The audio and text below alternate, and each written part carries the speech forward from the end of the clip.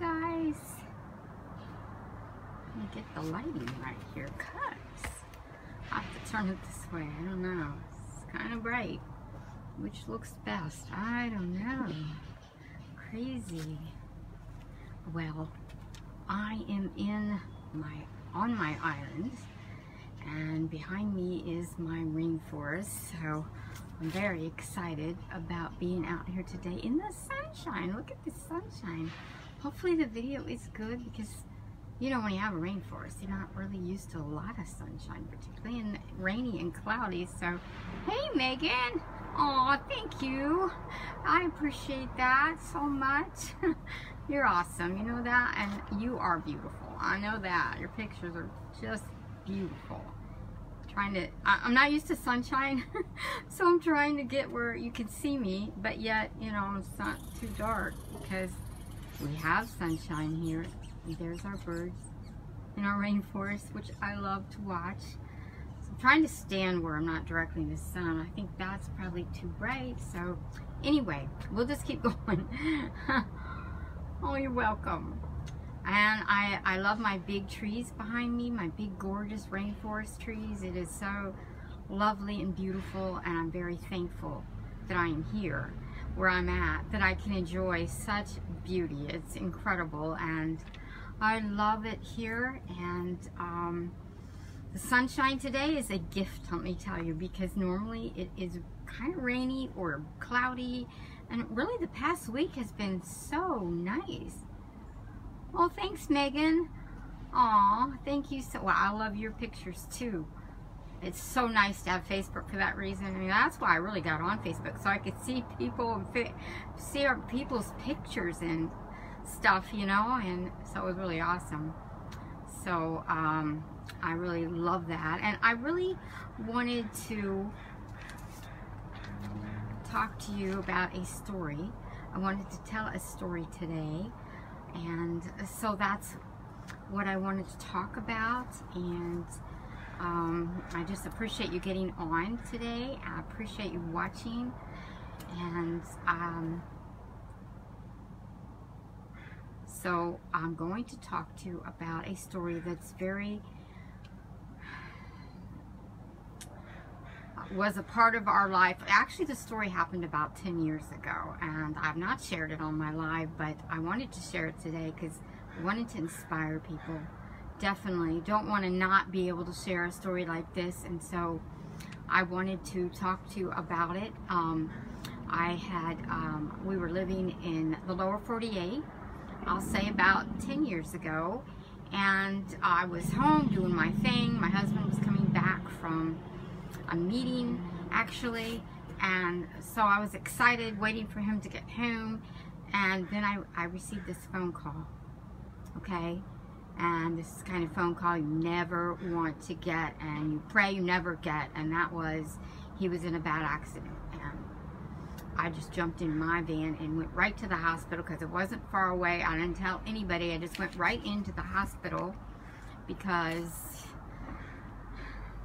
I was shaking. I should probably not have driven myself, but I was shaking, and I just got in the car, got to the hospital, got in there as fast as I could.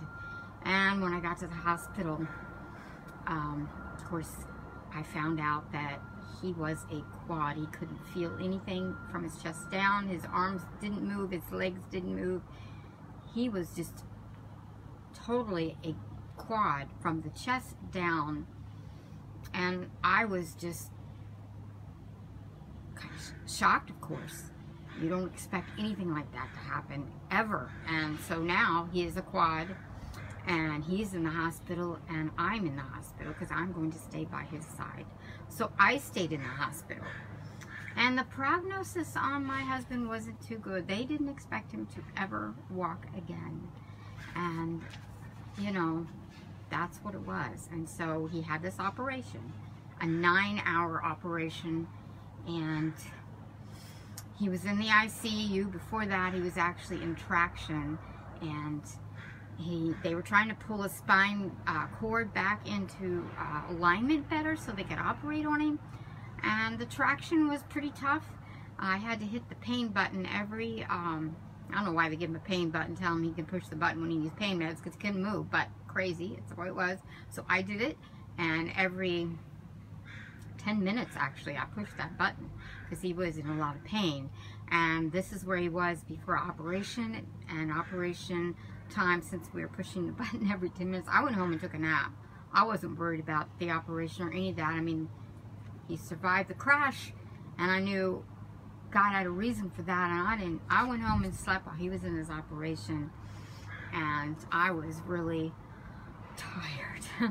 So I slept, and you know, you would think that I was crying, I was depressed, I was losing it, and I was a total basket case. You would think that, but that wasn't true. No, that was not true. And that's the crazy thing, but I was smiling. I grabbed on to every positive thing and repeated it over and over all day, and even before I went to bed, I did. Grabbed on to all the positive things. I mean, you know, the nurses would come into the room laughing and joking and carrying on, and they brought such joy and lifted us up. We looked so forward for them to come in the room. They were such an incredible, wonderful nurses, and they always did whatever they needed to help my husband out, reposition, whatever they did, and they were just so precious, so sweet, and so lovely. And there were so many blessings we had in the hospital. We just grabbed everyone and repeated it all day, and actually at night we repeated it. We went over all the blessings we had that day, and it was so incredible, so nice. It was like, really, it was like sunshine in our hearts that lifted us up. They were such a blessing. Best nurses, I'm telling you. So blessed. And then we went to rehab, and he wasn't able to move anything when we got to rehab. But the beauty of rehab was there was a bed, and I could lay down and actually sleep because I'd been in a chair. So, and I only went home like once a week, if then, to wash my clothes, and I came right back. So I was always there with him. And he, you know, they told him he would, you know, walk again. He was quad. They didn't expect him to walk. All they were planning to do was get him from a wheelchair to his bed on a slide board. That was the goal, for him to be able to get out of the hospital. But my husband knew, and he told his therapist, he knew that he was going to walk again. And you're like, well, okay, but then the 11-day miracle happened. And I'll tell you what, he went from getting up on the RJO, and RJO is a machine that you strap your arms in, hold on to this peg, and it lifts you up because you can't. It lifted him up in 30 seconds. 30 seconds was really all he could take. In 30 seconds, he was just exhausted and sweating out bad, and he had to stop. So let me tell you about the 11-day miracle, because this is how it started. And he went from 30 seconds on the RJO, hardly being able to make it, to walking up and down the halls with a walker in 11 days. Now that was totally a miracle. Welcome, thanks for getting on. I'm just telling my story, something that's happened. And so, you know, we were just so thankful, so blessed, because what a gift, what a miracle that was in 11 days, from being not able to move, not able to do anything, because he was a quad. I'm talking about my husband. He was in a bad accident and was a quad, and they did not expect him to walk ever again. Here he was in 11 days walking up and down the hall in the hospital, going from 30 seconds in the RJO to walking up and down with a walker in the hospital.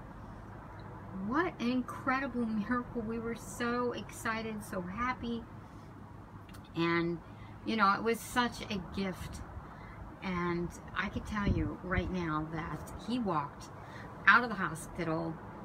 Well, of course they wheelchaired him to the car, but he was able to walk, and he walked into his house when he got released after 3 months in the hospital.